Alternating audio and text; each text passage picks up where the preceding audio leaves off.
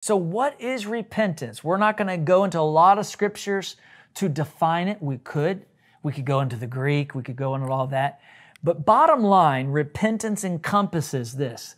It's a change of mind, a change of feeling, and a change of purpose.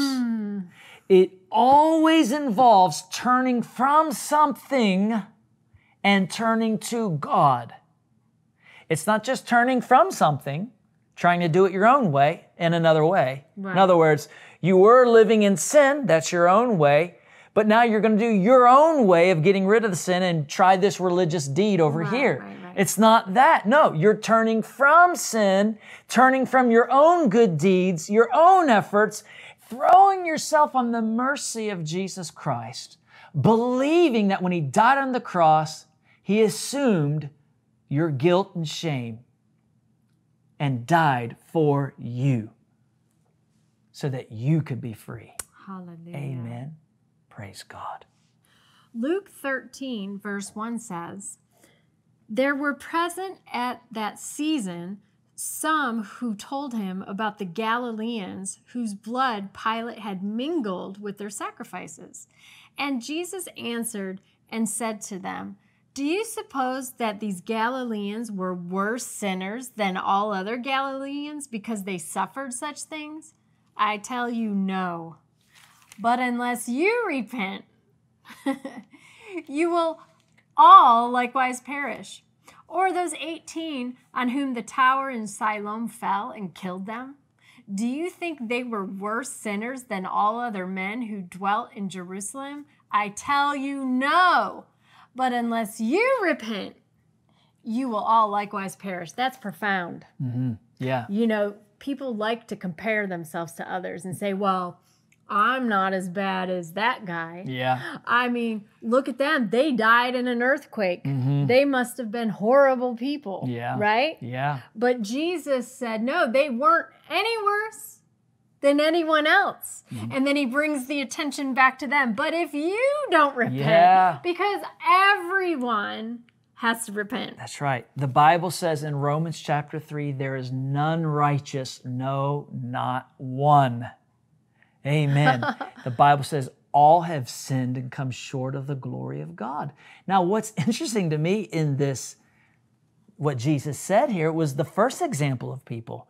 It says that Pilate mingled their blood with the sacrifices they were performing. So they were like, they had their sheep and their goats and they're doing a sacrifice unto God. And then Pilate comes in and has them slaughtered. The Romans came in and killed those who were doing the sacrifices and mixed their blood with the blood of the animals that had just been slaughtered. And Jesus said, you think you're worse off than them? Unless you repent, you will likewise perish. Wow. What is He saying? Those religious people died and went to hell. And they were actually in the middle of a sacrifice. Yeah, like doing something spiritual. Yeah. So going to church or going to the temple or going to the mosque or doing this religious ceremony, fasting, praying, feeding the poor, all of these things are good. They're okay. But they won't save you. Right. You have to repent. You have to repent. And what does that mean? You change your mind, you change your feeling, and you change your purpose. Basically, I'm not going to do it my own way anymore. I'm not going to live in sin, and I'm not going to do my way of getting forgiveness of sin. I'm repenting of sin, and I'm saying, Lord Jesus, you did it because I couldn't. You shed your blood because I needed a Savior. Amen. You know, people can listen to this and think, well, Mark, that's really harsh, you know, the things that we're sharing. But actually, it's really good news because you don't have to figure out if it applies to you. Yeah, that's good. Because it applies to everyone. Mm-hmm. There's only one name given among men by which we must be saved. There's nothing for you to figure out. Yeah. You just hear it. You believe it, you repent, and you receive Him. Yes. Amen. Jesus said it. He said, I am the way, the truth, and the life. No one can come to the Father God except through me. Thank you, Lord. Why could he say that? Because he's the only one who was born of a virgin. He's the only one who lived a sinless life and worked miracles the way he did.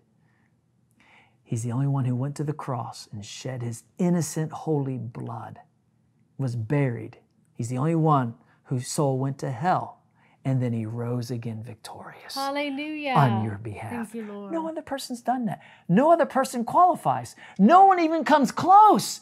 There's one God and one mediator between God and people, the man, Christ Jesus. And he loves you so much. Yes.